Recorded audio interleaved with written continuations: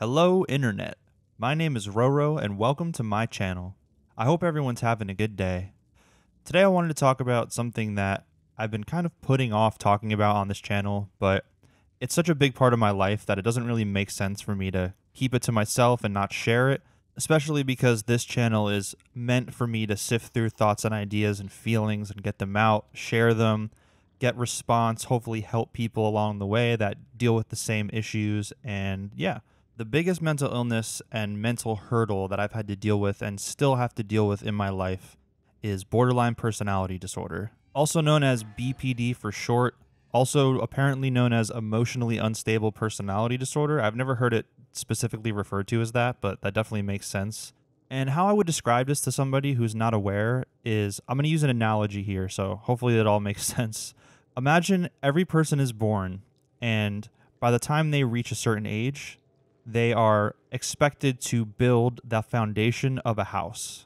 And that house is basically your mind, your psyche, like the way you approach life mentally, or even just like your emotional maturity, your emotional development. You can really sum it down to that, I suppose.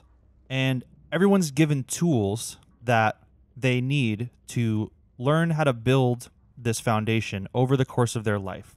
They may not know that they have these tools, or they may not need these tools right away, or they don't even know how to use them. But over time, they will learn how to use them and they will start building the foundation of their house. So for someone with BPD, it's like you don't have any of those tools, but you're still expected to build the foundation. But you can't really do that if you don't have the tools to do that. In the same way that if you were actually building a house, you would need a lot of construction tools, supplies in order to build it. But if you don't have the tools, you literally can't build it. So basically what this translates to in the layman term, I guess you could say, is like emotional immaturity as you get older. So essentially your emotional maturity is stunted and you react how children react basically as like, a late teen, early adult and so on. Your emotional reactions are going to be the same as if you were like a little kid. And some people just never work on this, or they're not aware of it, and they just live their whole lives reacting in this way. And obviously there's other things that could lead to this aside from just borderline personality disorder, but I'm just talking about my specific experience and what I've perceived and seen as someone with BPD and how it's affected me and how it's felt to me. And I'm sure I'll end up making a bunch of other videos about BPD on this channel, but today I wanted to focus on something that I thought about today that happens pretty often, that is a product of borderline personality disorder, and it's me sort of always feeling like I can self-destruct at any moment, like I'm ready to sort of ruin my whole life in an instance. And that sounds very dramatic, and it's because it is dramatic, but that's the thing about borderline personality disorder. Everything is completely blown out of proportion. Everything is so... Like if you took a black and white photo of something and you color graded it correctly, there's going to be grays in there. It's not going to be fully black or fully white, most likely. It's going to be mostly gray tones. But someone with borderline personality disorder, they'll perceive that same image completely blown out of proportion and just fully black and fully white. And I think for me and for a lot of other people with BPD, this comes from a lack of self-love. Basically, you don't feel like you deserve the love that you have in your life. You don't feel like you deserve the things that you have in your life, the achievements, whatever you want to say, and that's why you're so ready to feel like you can just destroy it all because you don't feel like you ever deserved it in the first place. So let me give you guys an example from this morning that happened, and it triggered me. And this is a really good example of how this sort of manifests in my mind and potentially in other people's minds as well. So a thing that happens a lot with people with BPD, and they don't do it intentionally, but I do this, and I'm still working on this, is getting a negative response from somebody, even the slightest hint of negativity. It doesn't even have to be like, fuck you. Like, I would prefer that in a lot of moments, honestly. Just some sort of weird feeling that you get.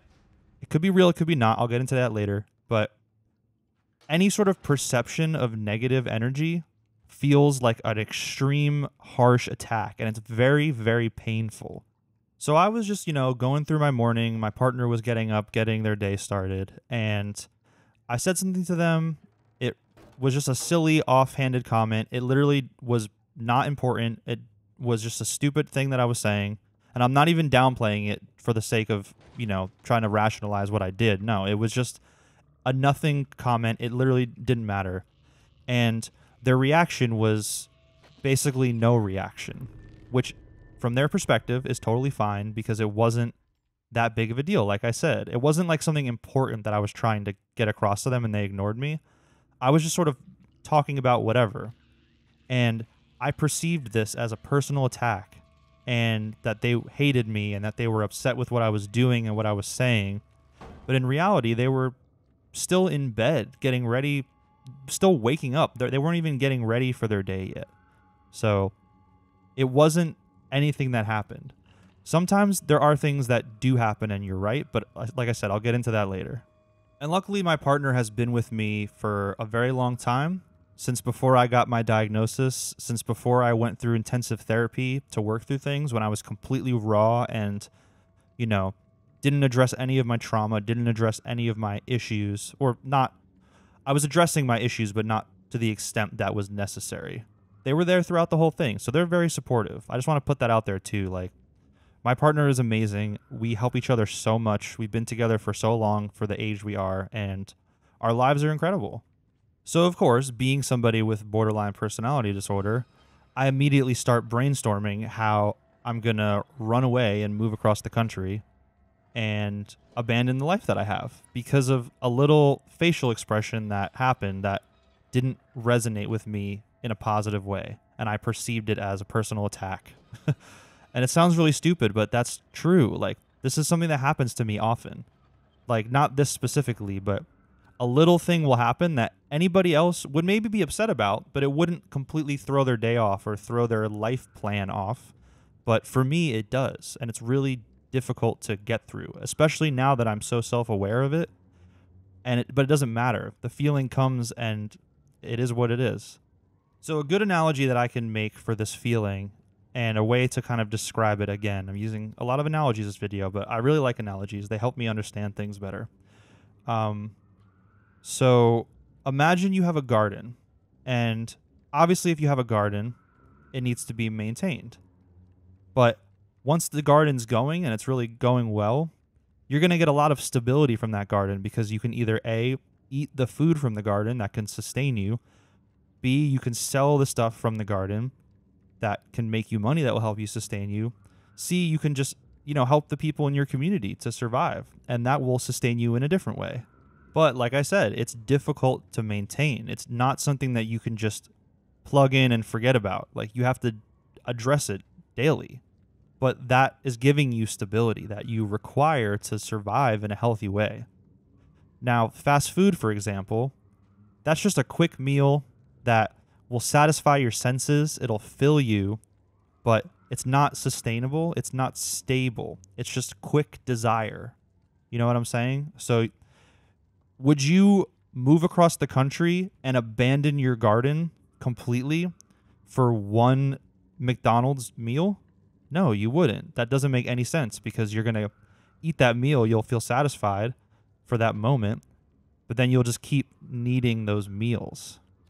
But those meals are not going to sustain you. What would have sustained you is that garden that you spent so much time, maintaining and growing so that you have this for the rest of your life.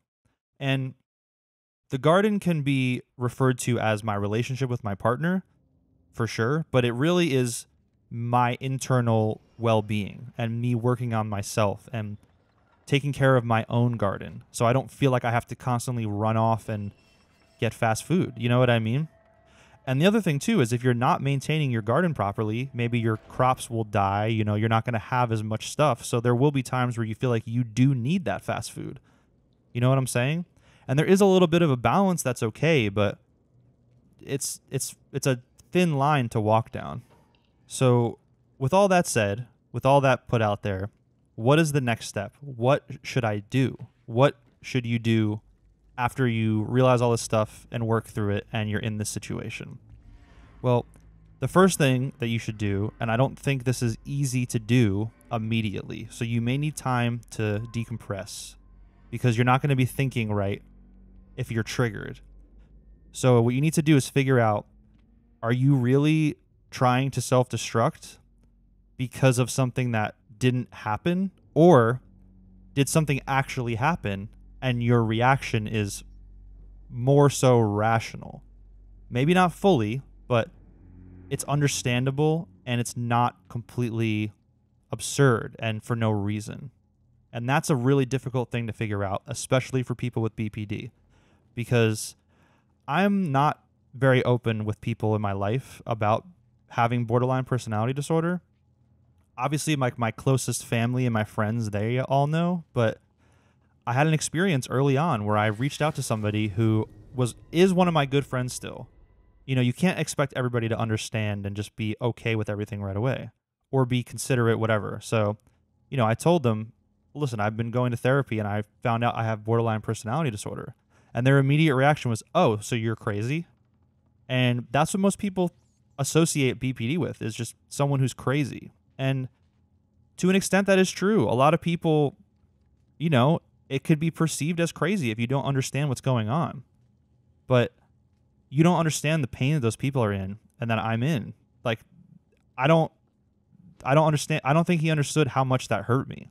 And I never expressed that to him because I didn't want to talk about it anymore. I didn't want it to be a thing anymore. So I just had to internalize that and move on with my life. But here's the thing. This is almost like a paradox with borderline personality disorder, is you are more aware of what other people are doing a lot of times than they are aware of what they're doing. So what that means is somebody may feel a certain way and they're showing it on their face, but they're not saying it specifically. And you can see it. It's very clear. And they're acting in a way that matches that feeling, but they're not even aware of how they feel. And maybe they're not admitting to themselves how they feel. So they're not consciously going to say that out loud in that moment. So a lot of times with BPD, I have to just pretend I don't notice things and just hope that they work it out and come to me, if that makes sense, because they're not going to be honest in the moment. No one's ever going to, and that's the other thing too, is no one's ever going to be fully honest ever. No one's ever going to admit to all of their faults ever. That's just not how people are. No one is like that. So what that leads me to do, and what I'm realizing more so recently, is anything that I have internally that's not dire and an immediate emergency, I have to start internalizing those feelings, because I'm a very externally emotional person, and it's hard for me to sort of reel myself in emotionally. And if I hold too many things in for too long, I do explode. And that's an issue that I've had and that I've had to work through with like anger and rage. But that I've worked on, but that doesn't mean I don't feel emotions. You know what I mean? So what I've realized is, if I say what I'm feeling and it's irrational, let's just say it is irrational. If I say what I'm feeling, I express that to a person, they're never going to react positively, because it's like you're accusing somebody of something, and nobody wants to be accused of anything. Whether they're doing it or not, it doesn't matter, because it's going to end up being a negative situation. And if it's not important, it doesn't need to happen. If it's something that's important, then yeah, you have to just kind of get through that shittiness and just get through that conversation, and it's going to suck, but it needed to happen. But if it's something that's not important and not serious, that conversation doesn't need to happen, because you're already hurt. So you're feeling pain, and I'm saying you, I really mean me. I'm feeling pain. So sharing that pain is only going to potentially make the other person also feel pain, which is going to make me feel even more pain. So what I'm realizing recently is I need to just hold all that shit in and not worry about it and hope that it passes. And if it doesn't pass, then I'll address it when I'm a little bit more calm and I'm not triggered. Because if it's something that's on your mind and it's eating away at you, then yeah, you need to do something about that. But if it's something that was just a passing moment, you don't need to fully go hard to like figure it out. You know, you can just move on. Hopefully. That's the dream, at least. And at the end of the day, no one is going to put you before themselves, and they shouldn't. And if they do, then they have their own issues that they have to work on personally. I've dealt with that as well. So what you have to do is you have to look out for yourself first and foremost. You have to make sure that the situations you're in are healthy and conducive to your lifestyle.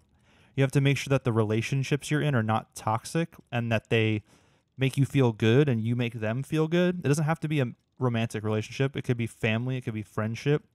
You have to make sure that both parties are feeling the same about the situation, you know? So yeah, just a little summary of my struggles with BPD, a little example for context. I'm definitely going to be talking about this more on this channel. Let me know in the comments if I missed anything that you think I should consider, or if there's anything that I said that, resonated with you. I really hope that I can help people, because that's the whole point of this channel, is sifting through thoughts and ideas, just trying to get them out. And I do that for me, but I share it for everybody else. So I hope that I'm helping you guys. And yeah, now I am ending all my videos with a little bit of original music that I'm just making for this video specifically. So hope you enjoy this little outro music before you watch the next video, and I'll see you guys next time.